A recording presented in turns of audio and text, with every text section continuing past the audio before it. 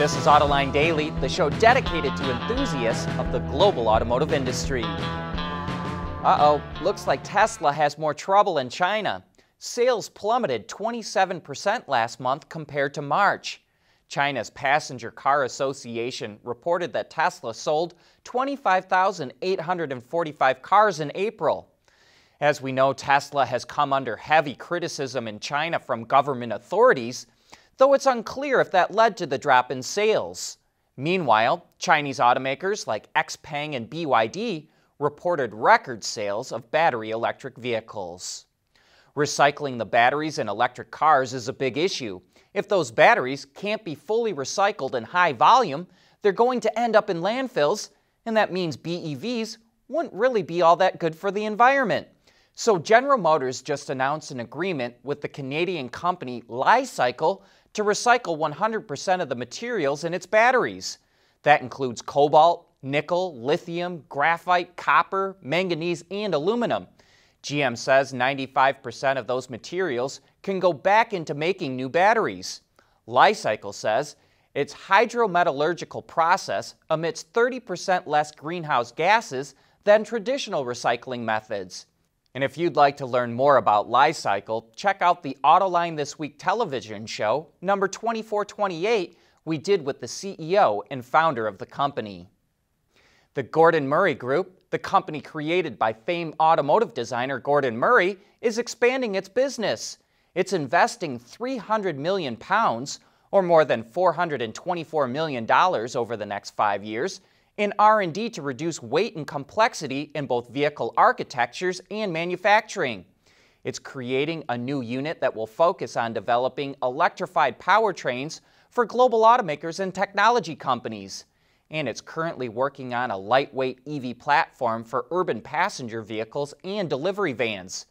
But Gordon Murray says it's not abandoning internal combustion engine vehicles completely, and will continue to develop V12-powered vehicles, quote, as long as the regulations allow.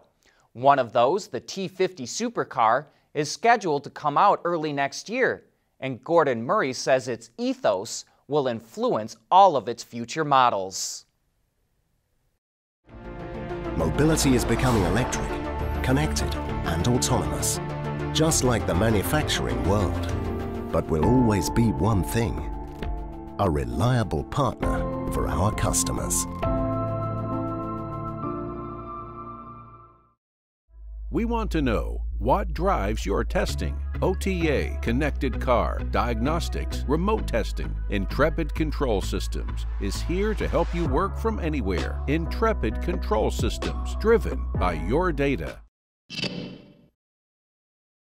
Subaru announced it's naming its upcoming all-electric SUV the Solterra.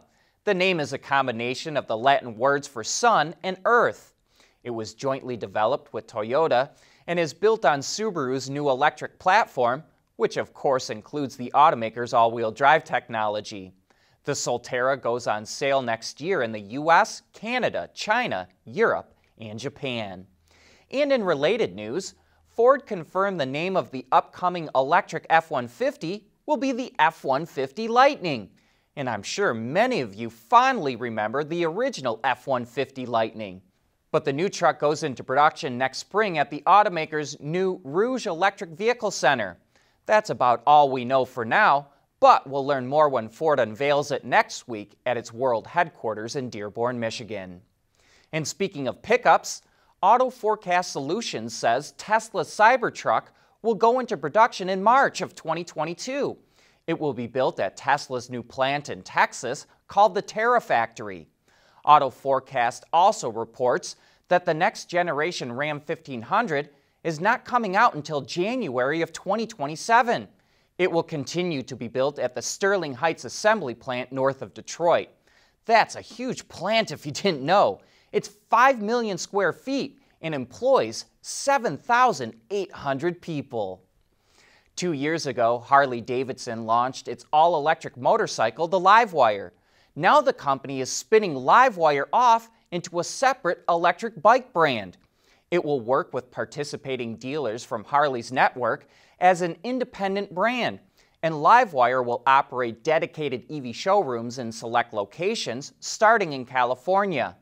The first LiveWire branded motorcycle will be unveiled in July. And just like an automaker or supplier, this is all about separating itself from the old polluting brand and unlocking more shareholder value.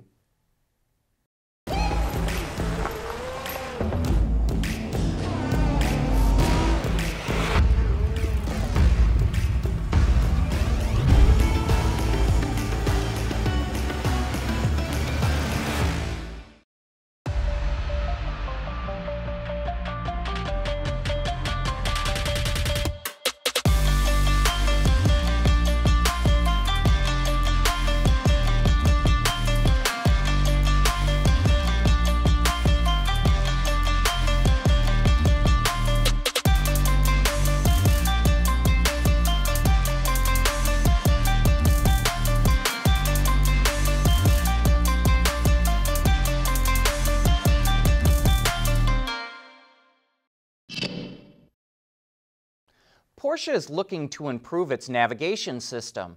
It says using GPS data alone can determine the location of a vehicle within 2 to 10 meters or 6.5 to 32 feet.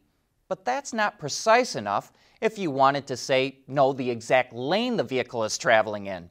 So with the help of NVIDIA's graphics processing units, Porsche created a new system that uses AI to get a more accurate location from GPS data.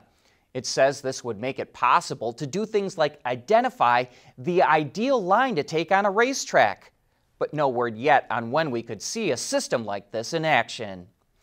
Not long ago, we talked about how Mercedes was giving its customers the ability to pay for gas right from their car. Well, now it's doing the same thing for its commercial truck division. It successfully completed tasks that allowed specially equipped Actros trucks to automatically pay for fuel at Shell service stations in Germany.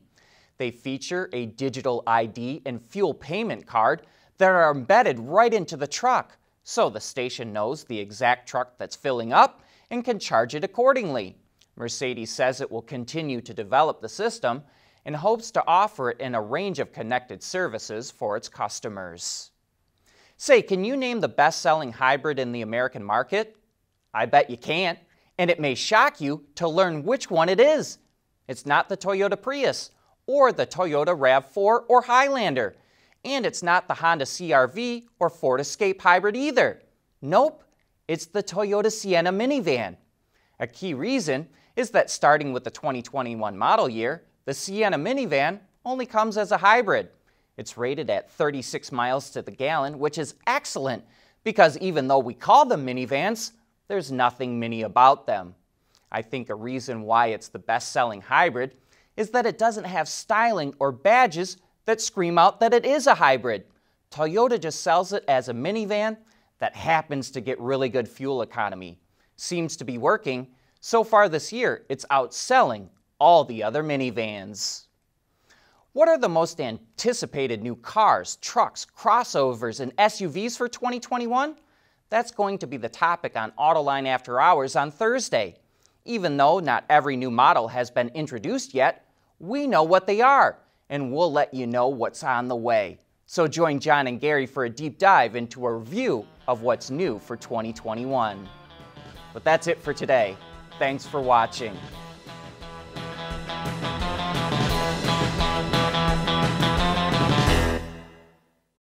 Autoline Daily is brought to you by Bridgestone, solutions for your journey.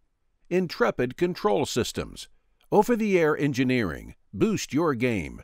Scheffler, we pioneer motion. And by Magna.